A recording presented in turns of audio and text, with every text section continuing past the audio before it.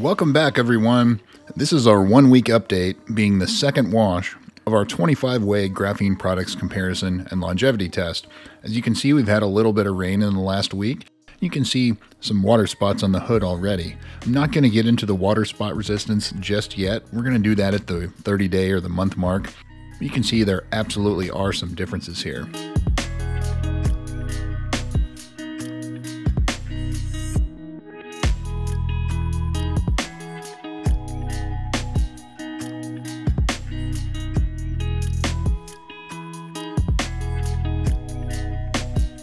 Let's go ahead and get to the wash. We'll first foam it down with Chemical Guys Honeydew Snow Foam. Then we will rinse, foam it again, and then wash with our Australian sheep's wool wash mitt before rinsing everything off to inspect the hydrophobic properties. Links in the description as to the products I'm using here to wash, just in case you're interested.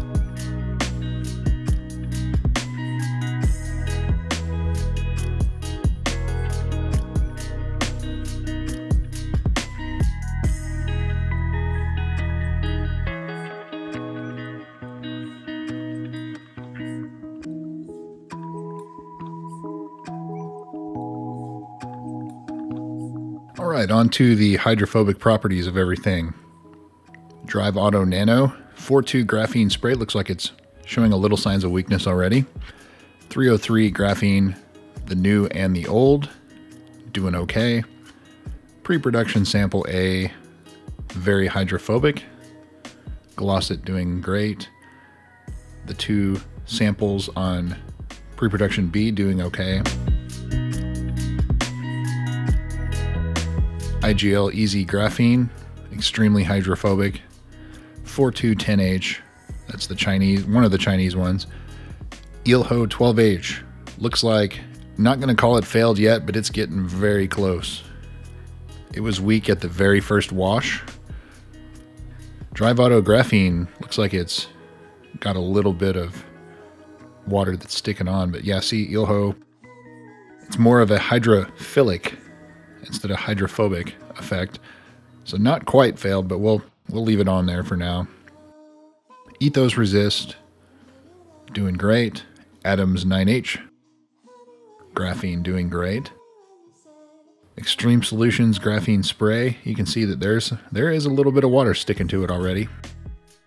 Not to the point where we can call it weak or anything, but it's getting there. Glassparency Graphene Spray, very hydrophobic. IGL Kenzo non-graphene and graphene both look like they're doing very good.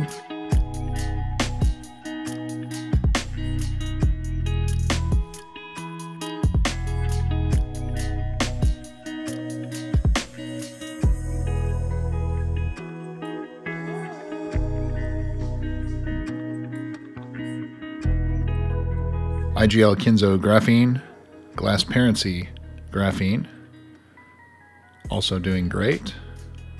Extreme Solutions graphene coating, not this, these are the coatings, not the sprays on this row. Adams 10H and Ethos also doing great.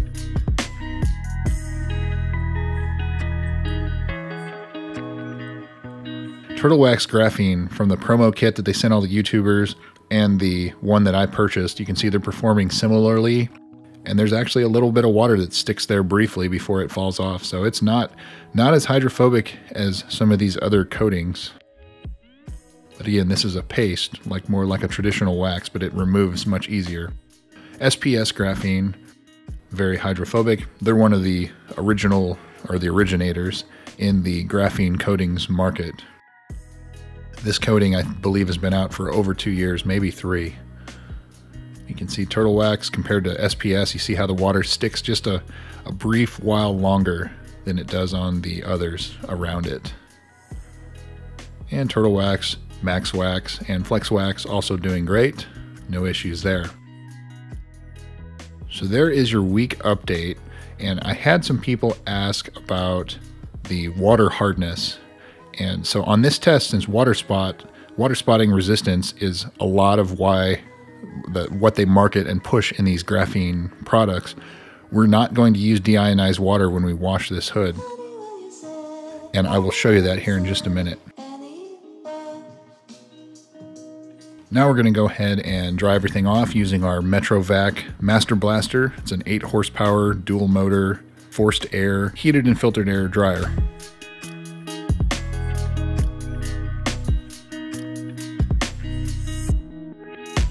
I'm not going to change this part of my wash process, so we can minimize potential water spots from the washing using this method. We're not just going to leave it on there. People were asking how the hoods were stored. Each time I wash it, I rotate them, so they're not always just sitting upright. For example, this week after I was done washing, they're going to sit like this. I have my daughter helping me here, so this is the same hose that we use to wash everything. I'm going to fill it here, and I have a meter that measures TDS, or total dissolved solids. It's the parts per million of mineral content. So you can see our water here. This is just out of the tap, 204 parts per million. So based on what I'm reading, at 203 parts per million, we have very hard water. Good information to know as you go west. We're in East Texas. As you go west in Texas, it gets even harder. As to compare to, for example, bottled drinking water,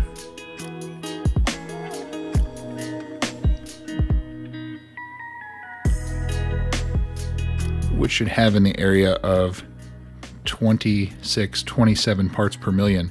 Anything above 20 parts per million will water spot on paint. If it's below that, it won't be visible.